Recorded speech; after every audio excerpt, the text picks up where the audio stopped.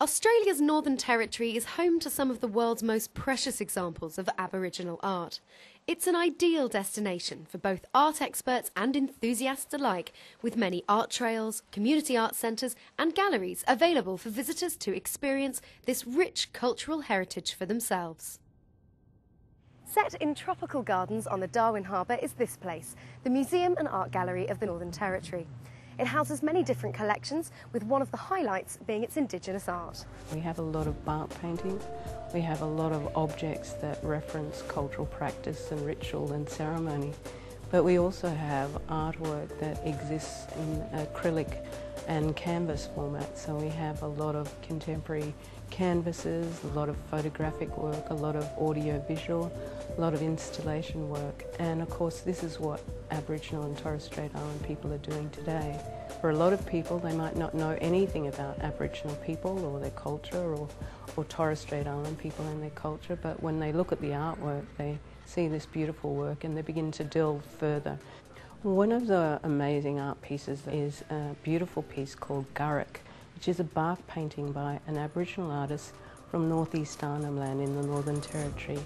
And the bark painting that she has done is a bark painting that references the universe in her own unique way, using traditional ochres on a sheet of bark. So she tells the story of being a young girl and her father, her family, teaching her about the universe and the cosmology that relates to her area, her country. The gallery is also home to the Telstra National Aboriginal and Torres Strait Islander Art Award, which over the past 25 years has showcased the best in contemporary Indigenous art.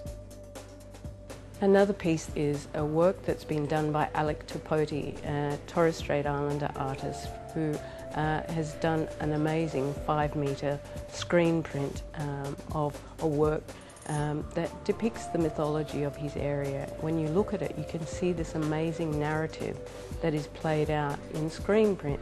And of course the Torres Strait Islands are very closely aligned to Papua New Guinea and also to Australia, and it is a unique cultural block because Torres Strait Islander people, of course, are the other Indigenous population in Australia. I'd really encourage people to come and have a look at Indigenous art here in Australia. It's an opportunity for you to see not only the very best of visual art practice here in Australia, but to get a glimpse of the history, the long history of Indigenous culture.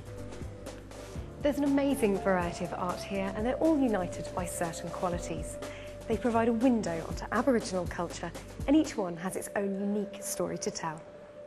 But the art in the Northern Territory extends far beyond the confines of the galleries. With 5,000 rock art sites on record and an estimated further 5,000 sites thought to exist within the region, the rock walls and shelters of Kakadu National Park and neighbouring Arnhem Land have been canvases for generations of Aboriginal artists. This is amazing. We've got a whole gallery of rock art here. Where are we, Brian? We're at the main gallery at Albia rock art sites, and if you look up there you can see a whole range of rock art from the X-ray style paintings, which Kakadu is famous for, right through to the early Mimi style paintings, which is also up there as well. And there is an awful lot of rock art all around this area. That's absolutely right. Let's go check out some more. Let's go. Brian, laws to live by, what's that all about?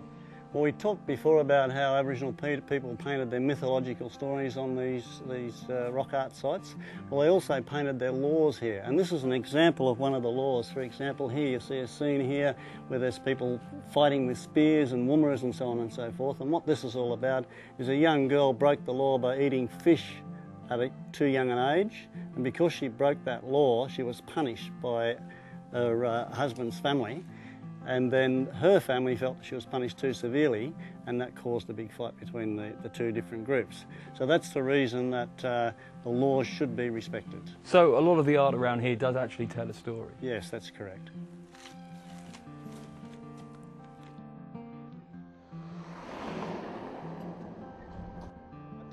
Arnhem Land itself is like stepping back in time. You go into Arnhem Land, it's got some of the world's very best rock art sites. You can access a couple of places in there. You can join a tour with an Aboriginal guide, which is great.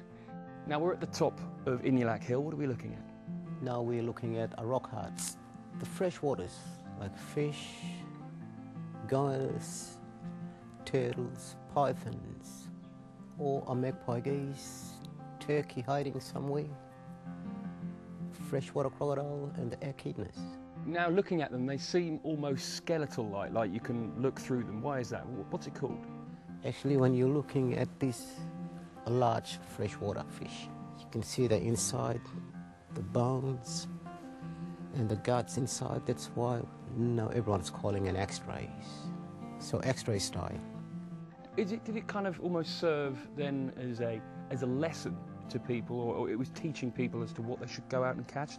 Exactly.